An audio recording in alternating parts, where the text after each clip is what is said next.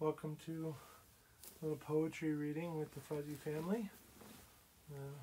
Mimi's here taking care of the Bob Bears, who are both in attendance this time. And so is Saki for the moment. And so we grabbed a few books of poetry. Yeah. And I think we're going to start with Toy Derricotte. And see if we can find one that's appropriate. Yeah, I think I'm going to read this one. This is titled Two Poems. And it's on page 37. The title of the book is Tender. You ready? Settled in? Okay. So two poems, the first of which is called Peripheral. Maybe it's a bat's wings at the corner of your eye, right where the eyeball swivels into its pocket.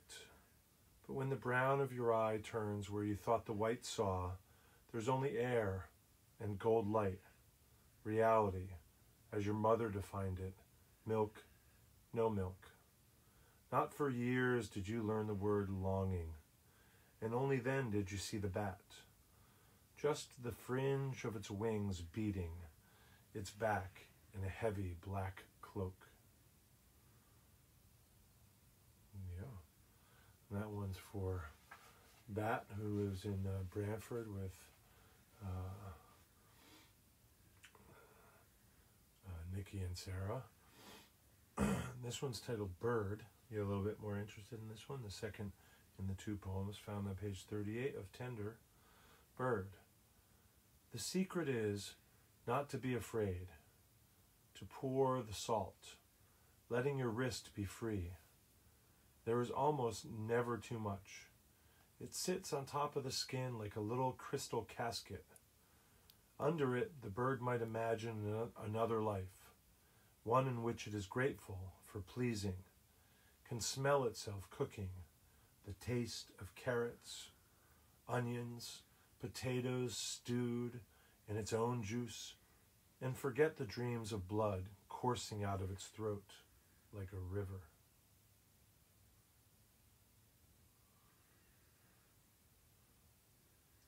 I will read some more poems to the newly formed vegetarians that are listening. Yeah, I know. This one is a chapbook by John Kennedy entitled How to Be a Witness, 15 poems. And I just really like the title. It reminds me of Turia, and How to Be a Witness just sounds like fantastic description of meditation, of samswang, of the art and the practitioner living within it. So I'm trying to find one that has a title that seems appropriate to the Fuzzies in attendance, and that title did not seem to be.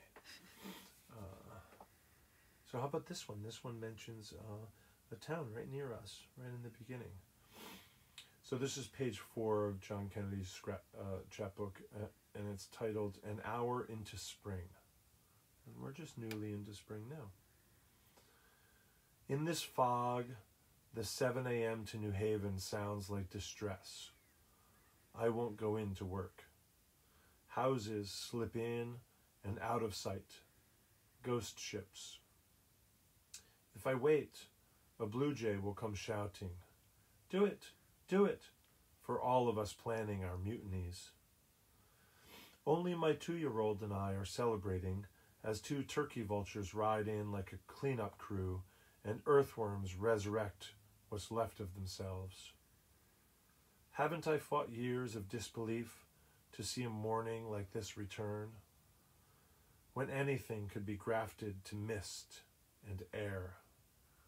The world swimming away, this street holding its breath, this hour into spring, and not to hear winter calling up to my window like the old rag and junk man of my childhood with his pennies for my parents' used life. There's only this morning its fog and earthworms and distress to build a life by.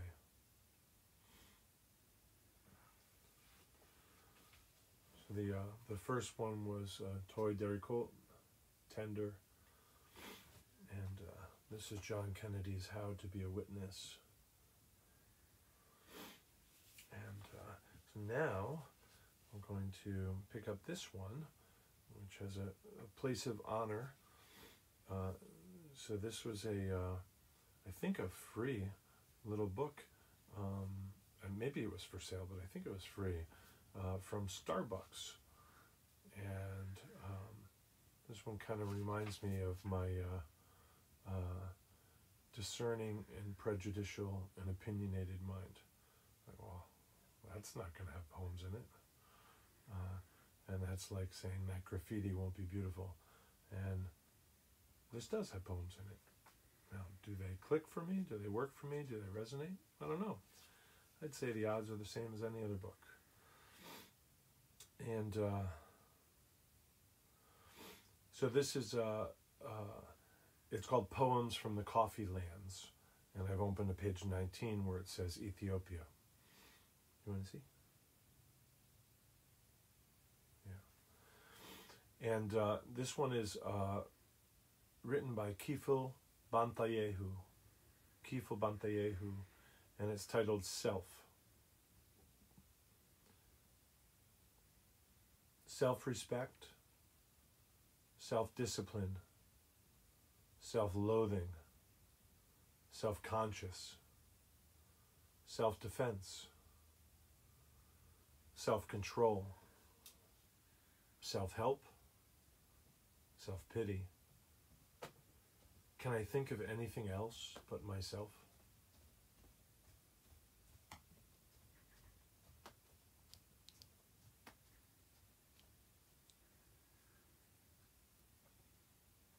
And so we sit in judgment or walk off in judgment.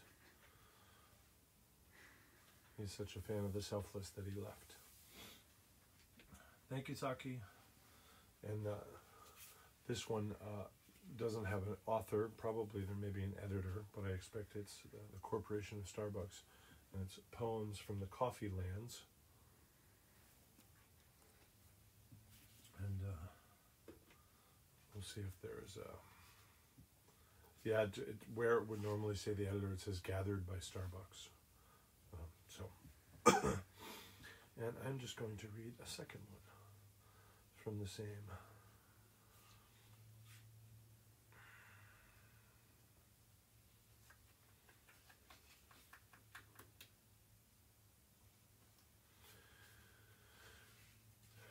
And so I've opened to page 13.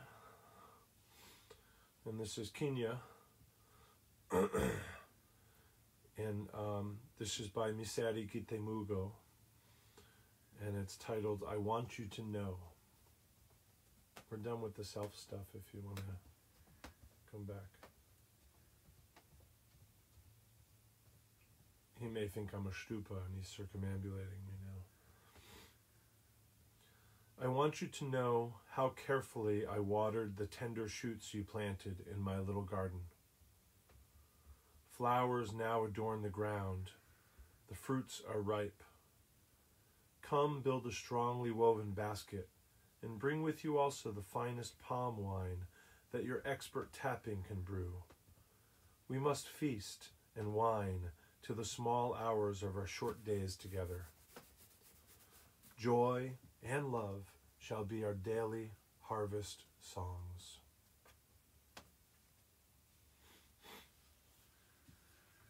And so that's Poems from the Coffee Lands.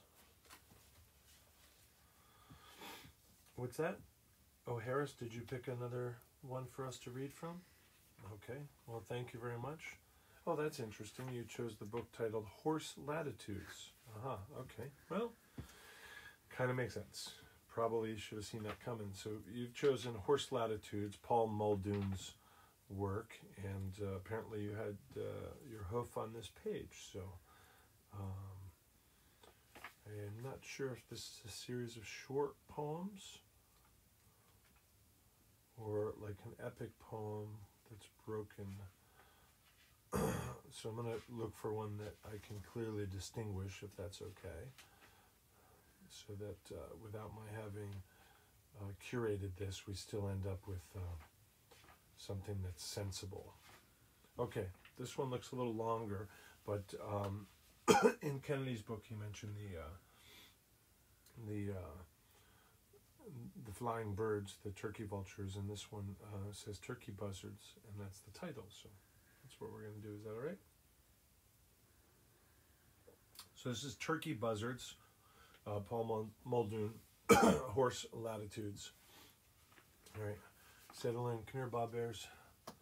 This is going to be a little bit of a longer one. Yeah, it's a little longer one. You guys like this really warm lap? That's recently vacated? Yep. Okay.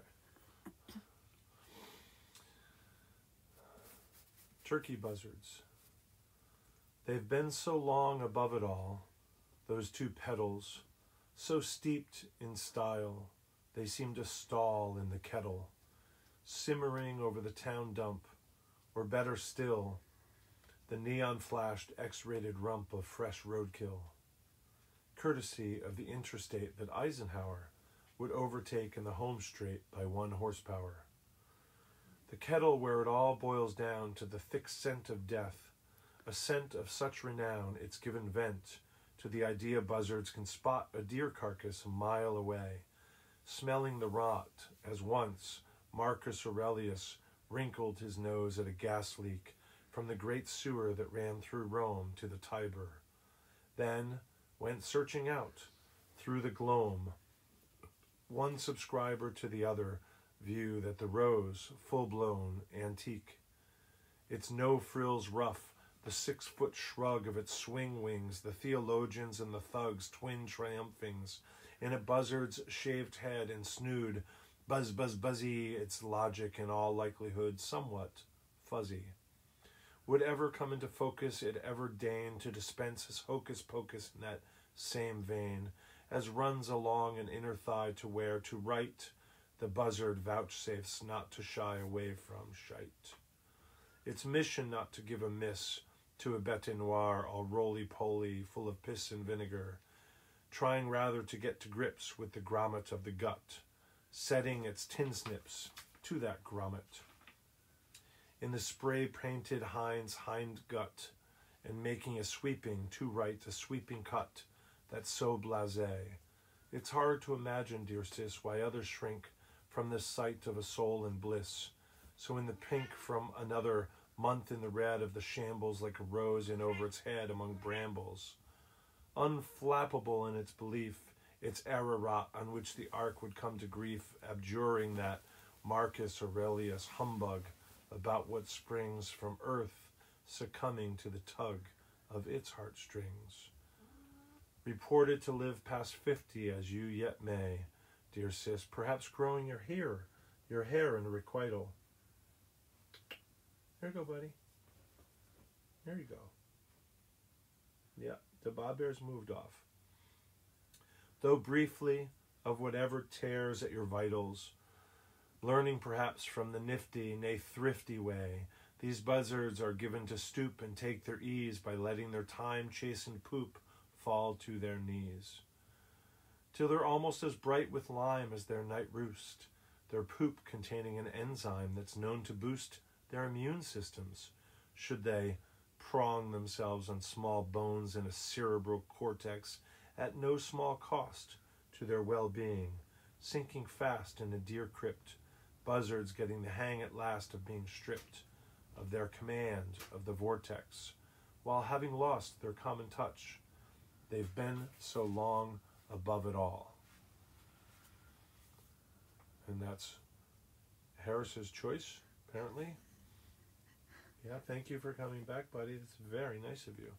And that's Paul Muldoon from a volume entitled Horse Latitude.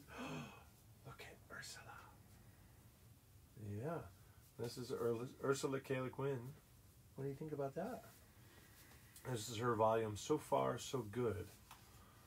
And we have opened here to a half of 108, page 54. Look at that. Now, I don't know if the title...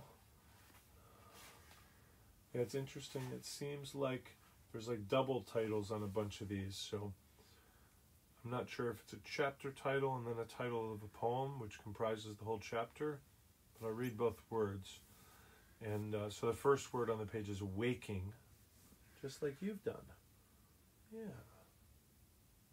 You did that. And the title, I think, or the next word, larger font, is seaward.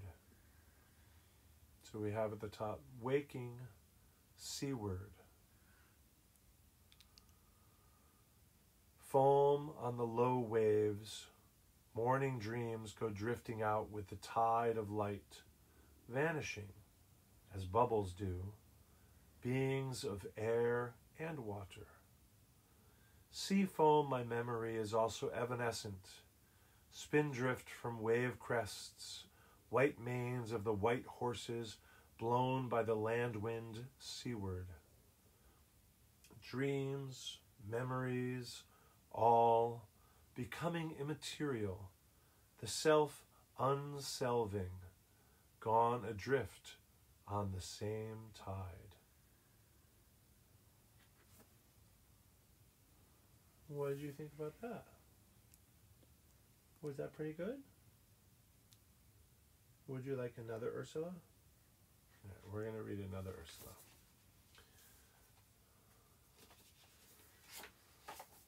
Do you want to tell me which one? Oh, did you make a choice with your tail? That was pretty good.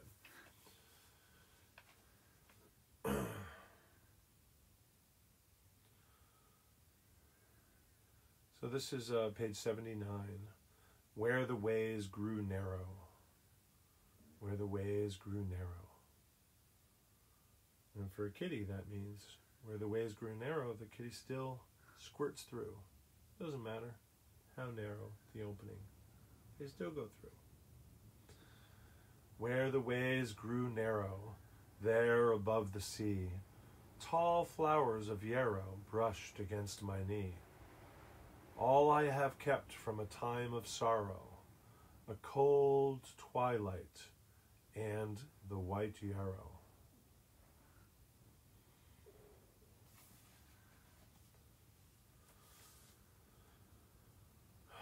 So thank you all very much. Thank you, Fuzzies. Everybody did very good. You guys want to take a bob? A little bow for Bob Bears? Thank you, thank you, thank you, thank you. Okay, good job. Thank you, Mimi.